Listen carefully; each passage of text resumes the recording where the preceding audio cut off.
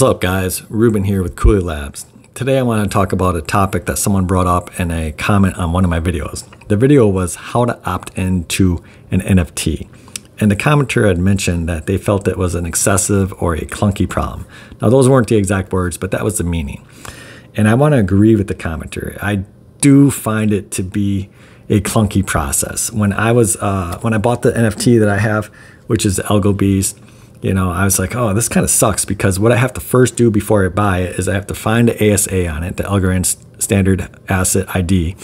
And then I have to add this ID, right? I have to say I want to be able to receive it. And then that creates a transaction to my account and then I can buy it. And so I actually bought it on a different account and then I sent it to this account. So I had to go ahead and add it on that account first. Then I bought it, and then I had to take the ID, add it on this account, and then I had to send it here.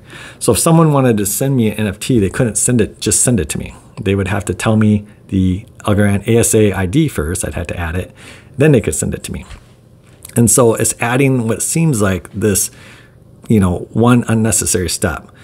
And the issue here is that we all want convenience, and this feels inconvenient, but I do not know a better method than this. And I'm going to tell you why. If I didn't have that step, okay, what would happen if I was on a chain like BSV, Bitcoin Satoshi Vision, and anybody could send me anything? Well, I'm going to tell you what will happen. You will get stuff that you don't want. And that's happened to me on BSV. And BSV community, I hate to say this, but I think it's a smaller community. So, you might be like, no, we're the biggest community out there. I really don't know. But I feel like for a chain that seems relatively moderate size, I was getting a decent amount of spam. Like people were just dropping stuff into my wallet and I have no idea why. And it's just weird because I couldn't prevent them, right? And so I have to go through and I have to get rid of it. So look at it from that idea. I want to draw a parallel with email, right? With email, I have two accounts that I use. Well, I have more, but I have two main accounts. And one I use is my Gmail. And in Gmail, you have what's called a centralized authority. It's Google. And Google prevents a ton of spam from coming to my account. So in this account, if I look at my spam folder, it's literally got hundreds, if not thousands of messages that Google's filtering out.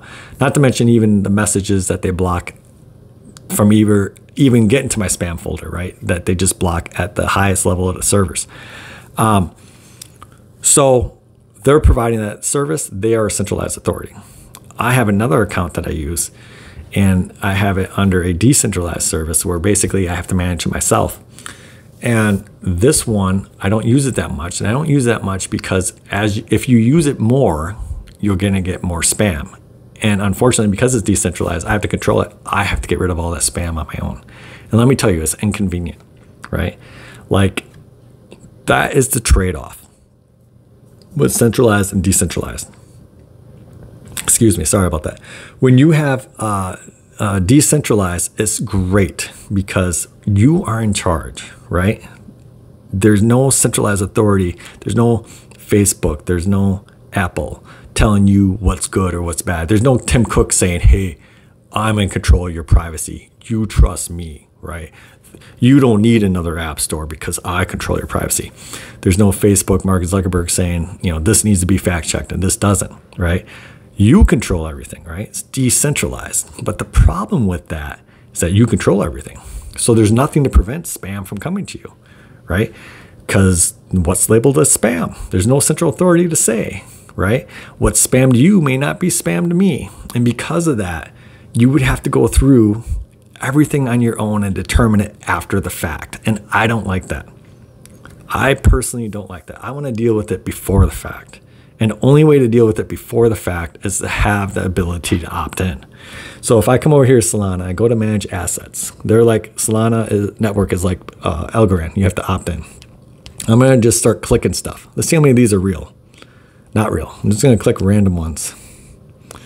I know they're not real. There's no supply. There's no website, right? These are just people making stuff for the fun of it, I guess, which you can do. So these are all, imagine once these networks are tracked. Right now, there aren't many people in blockchain still. You got to realize, if you compare it to something like just email service, billions of people use email. That's why there's so many spammers. Blockchain isn't quite there. I don't think there's any blockchain that has hundreds of millions of users yet. So imagine once Algorand adopts hundreds of millions of accounts or billions of accounts, or Solana does, right? Not only will they have scammers, there's tons of scammers, they're going to have spammers. Spammers target things en masse, right? And so imagine now that I don't have to opt in.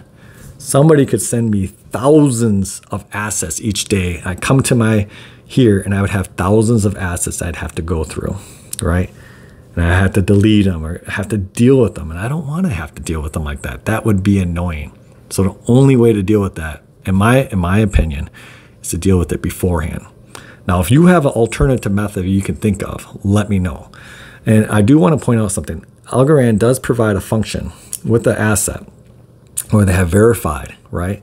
This verified asset, all this is verified by the foundation. That's a centralized service of the wallet.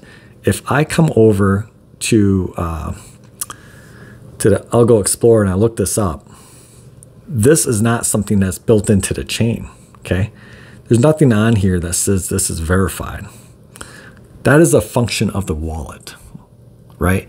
So maybe you could say I would have a wallet that would determine what spam is, right? Which is kind of what that's doing, and that's possible. But then you would have to be checking your spam folder, right? And then you're giving some power over to a centralized authority, right? So when I have that verified thing, I'm trusting the Algorand Foundation. I do have the option for all of them. I don't know a better method in my mind. I agree it's clunky, but I don't know a better method. Now, some people might say, I'm fine with it, I'll deal with it, and I understand that 100%. That's a bug. Every single time it asks me to do that first time I open it. Watch, I'll show you. Come here, assets, add new asset, and all.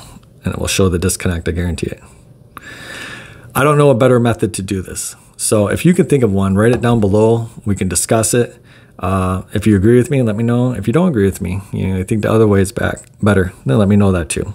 All you have a great weekend, and I'll see you soon.